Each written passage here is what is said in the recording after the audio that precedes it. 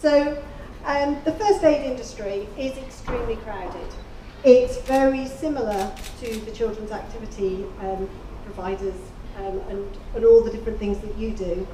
And in fact, you might be quite worried to know that you can start training first aid with just a 3-day first aid at work qualification.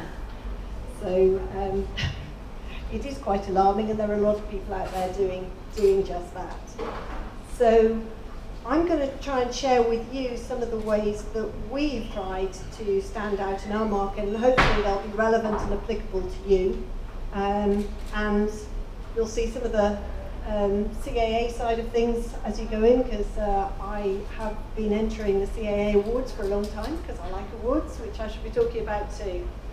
So I will be going through steadily. I should be pressing the button. We're talking fairly low tech here. In fact, I might just perch for a minute as well. So how to stand out in a crowded market and enjoy your business. So this is us. So I started First Aid for Life 10 years ago, and I worked really hard to try and sort of identify and build our brand so that we built it on quality and expertise. So that's what we're trying to do. So initially it was just me, and as we've grown, started getting my team of trainers. I now have 23 trainers, and they're all medical health and emergency services professionals. So surround yourself with the best people to provide your activity for your organisation. We've got a very good training room that we have built. We converted the basement into a nice purpose-built, bright, airy training room, so we've got great facilities. When we started doing that, and I started blogging and writing and sharing expertise, some good things happened, and some interesting people started being interested in us, and I've since been asked on, as Amanda said, on various news shows and things, so I end up being a spokesperson on First Aid and First Aid Matters, which I love. If I'm going back to Living the Life the week after next, where we had such a laugh. I was on there for the best part of an hour because the other guests didn't turn up, and we were busy doing CPR and defibrillators and everything on live TV, which was great fun. So good things happen. And this one here was at the Mum and Working Awards when I won there, and Caprice. So I've got that one on there for Suzanne and co, but I think they've gone. To say that at the end of winning the award, Caprice came and gave me a hug, and then she asked me to come and do her training for her, which was lovely. So winning awards has all sorts of different benefits, and that wasn't one I was expecting. So went to Caprice's house, which was wonderful. So that was great. And the other thing we did was we won the Federation of Small Businesses Best Business in London in last year, which was great. So that's what we've done. So these are the sort of awards that we've been entering, and entering awards is fantastic. You don't have to win them. Being nominated alone gives you a really nice little logo that you can put on, and it's all about differentiating. And it's about when you're looking at similar activity providers that you are looking through, and one that has a little award-winning or a great testimonial or something instantly stands out. The process of entering the awards is incredibly valuable.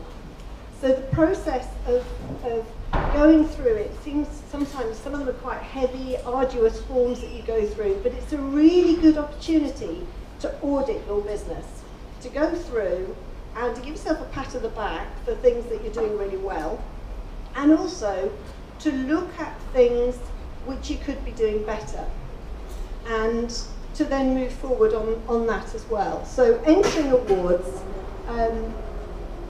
it takes time, but it's really worthwhile.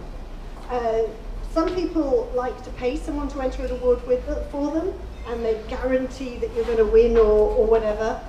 Please don't do that, because you really don't get the benefit of being able to enter them yourself. Winning the awards is highly motivational as well, both for your team and for your customers. You get credibility. It can lead to great PR, but actually in my experience, certainly in London, there's so much else going on in the, around us that actually winning an award, they're sometimes not that interested. So it's more for the credibility, and sometimes it does give you a story around it. So things like the mum and working and the flexible working side, then the press were very interested in that because they like family-friendly businesses and they like a spin and a story. Choose your awards carefully.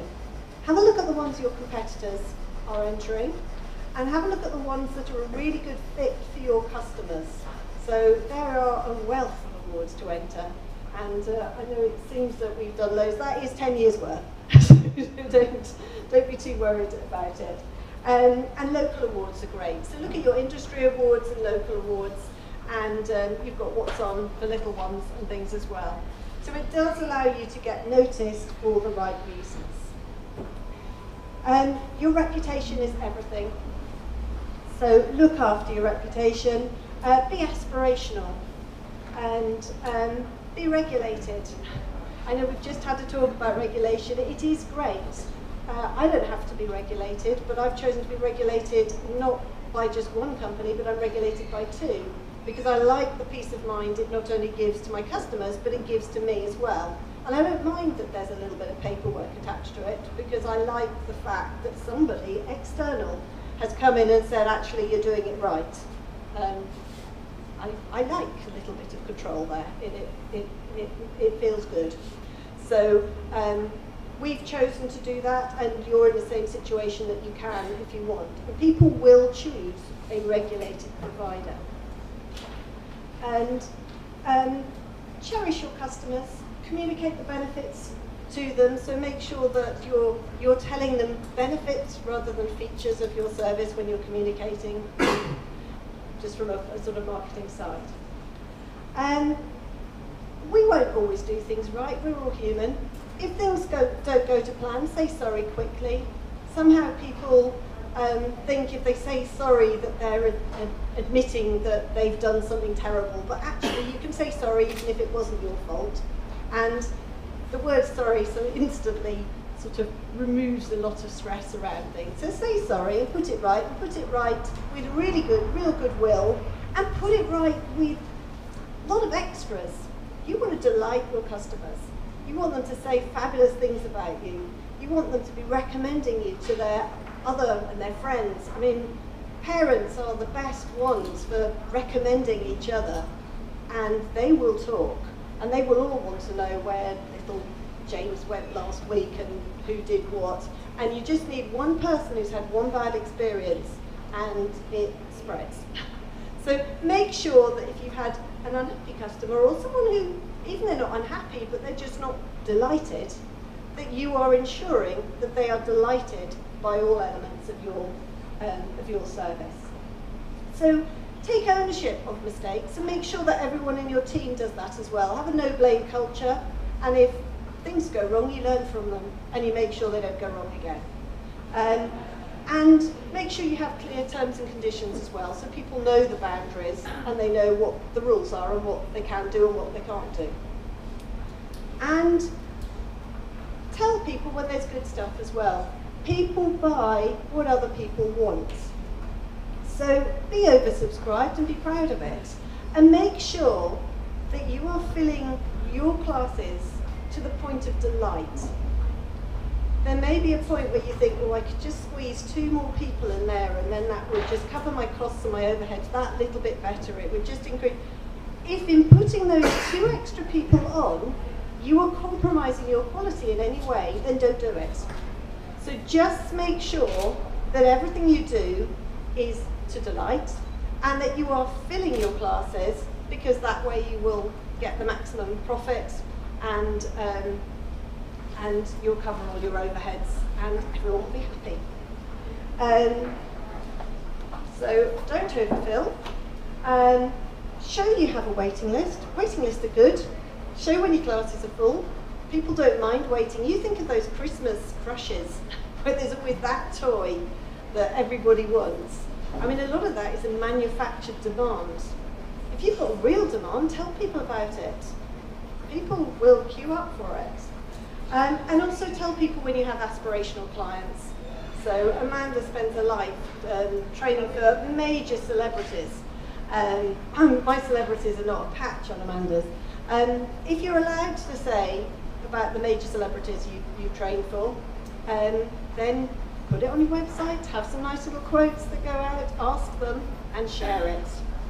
We train for royalty though, but we can't say it. Okay, so stick to what you love and get rid of everything else. When you start off, it's a real temptation to think that you can do it all. It's a temptation to think that if you are doing it yourself, that somehow you're saving money. I've certainly done that to start off with. If it's not in your skill set, it's a false economy. So if it's not what you're good at or what you love doing, then pay someone else to do it. And your time is one of the very few things you can never get back again. So treat your time really wisely. I'm going to sit down again. Where are we going? So outsource everything, build yourself a team. When you've got a team, you're then able to work on your business rather than being stuck in the middle of it. And that's where the magic starts happening and you manage to grow and suddenly you find you've got a much bigger business, which is a nice thing to have. It's not always that nice, but it is generally nice. Have apps such as Trello and MeisterTask and things. You can use different apps to manage people working remotely as well. So if you've got flexible working, then your team tend to be happy as well. So you can put a lot of your admin type work into cloud-based software, and then you can work remotely as well. So when you're on holiday, people say don't work on holiday, but I like to do just an hour in the morning before everyone else is up. I'll do an hour, catch up, and then I can go and have the rest of my holiday if I want. So I'll probably do an hour in the morning, and then I'll probably do 20 minutes or so catch up later on in the day, so that my team back home will know that if they need me, they can get hold of me, which is nice. Hire the best. So hire the best, pay well, reward your team, and ensure they feel special. And make sure they feel proud to be working with you. Your team are the face of your organisation. So they are the people that everyone's going to be interacting with. So if you're, if you're role models, you're going to be working for other people's team as well, and become the face of their organisation too. So make sure that everybody out there is happy and enjoying being with you. And if they're not, have a chat and find out what elements need to be changed. It might be a little bit more flexible working, it might be something else, but just so that they're happy. And don't spend time doing stuff that just does your head in, because it will destroy you as well. Hang out where your customers are. So know your audience. Focus on your customer avatar. We've been on various marketing things where they've said, know your customer avatar. But think carefully. Your customers that you've got at the moment, are they the customers that you really want? Are they the ones that are the easiest to serve? Are they the ones that are the most profitable? And if they're not, then shift your marketing slightly to get to the ones that you really want. So there will be some people for whom you're an absolute perfect fit and who are a degree of aspirational for you to get there. And if you shift where you advertise, if you shift what Facebook groups you link onto, if you shift what partnerships you're linking up with, you can move that customer base, and great things can happen from that. So think very carefully about where you advertise, where you blog, where you leave flyers, and ensure it fits with your brand, where your brand is now and where you want your brand to be as well. And don't be flattered if you're asked to advertise When I started off, I was so excited by you know, the first local magazine that approached me and said, will you pay however much to put an advert in? Of course I gave them my money. But actually, if the media's not right, say no and don't mind about saying no. It's got to fit. And use social media that fits with your audience. So look through the Facebook groups, work out that it's where your the parents for your attendees, where they hang out. And then in the Facebook feed, make your posts stick out as well. So not only are we standing out in a crowded market generally, but you also have crowded social media, so you want your posts to stand out. So I've been saying, excuse me, I've been saying earlier, when you take a photo of us, could you take us 2 or 3 photos? Because Google has got a wonderful little thing which I've discovered quite recently, where you can put your photos in. So when it saves your photos on Google, if you click animate and you tick 3 or 4 pictures, it will put those pictures together and you will get a little tiny moving picture. And that shows up really well in your feed. And people look. Not all the time, you don't want loads of them, but you want a little bit, something slightly different. So we want a few moving pictures, we want some videos, we want some infographics. You want different stuff in your social media so that people notice you. And never sell on Facebook or social media. People are browsing, so don't spam them. And in with that, be generous and share your best stuff. When we were at the last meeting, we were talking about free classes. And there was a general consensus that actually free classes are a bit of a nightmare. So try and share stuff that isn't going to affect your bottom line and isn't going to adversely affect sort of how you operate and how your competitors operate as well. So blog in places, share things that you've learnt about, share testimonials, share other people's stories. If you share other people's stuff, credit them, say thank you. It's social media, it's polite. So be nice and friendly on social media as well. Have some lead generators. We've got a free choking course, we've got my book. Please everyone, I've brought copies of my book for everyone, so please take copies of my book if you would like one. You don't have to, but if you would like one, please help yourself. They're on the back table there. And we would love a review on Amazon as well. But please feel free to take one. So we've got books that we give away. I blog, I write for various magazines, and we share. Share is good. And be consistent. So it's really important that you are steadily out there on your social media.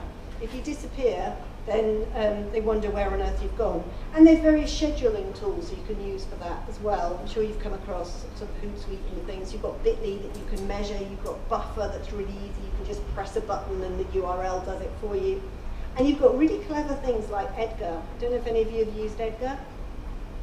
Edgar's great. If you've produced blog posts and content on your social media feed, you can put it into Edgar and it just reposts your evergreen stuff so that you've always got a baseline presence on your social media. You have to interact and you have to be there in person as well because it's social media and it has to be in the present. But in order to just keep the consistency there, there's some really clever tools that are pretty, you saw, I'm not technical, they're really easy. And be innovative. So we have online learning, so we've got a whole load and a whole range of interactive online learning where you can learn first aid as part of blended learning, or you can learn it purely online. And you can stop and start whenever you like, and it's easy and it's convenient and it tests you. And you know, a lot of children's activity providers that I work with do a lot of their first aid training online, purely online. Some do it purely practical, some do it purely online, and some do it blended. So we've got all sorts.